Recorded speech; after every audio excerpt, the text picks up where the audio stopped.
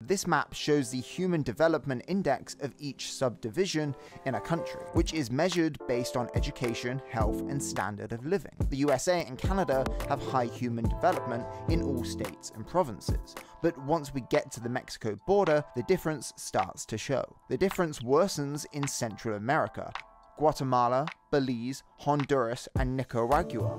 Costa Rica ranks pretty high as an outlier, whilst Panama has varying degrees of human development. Jumping over to the Caribbean, the Dominican Republic performs better than Haiti, a failed state, but it still faces a few challenges. The Guianas all have low-ranking subdivisions except for French Guiana, which is an overseas territory of France. The rest of South America varies from low to high the more south we go towards Chile and Argentina.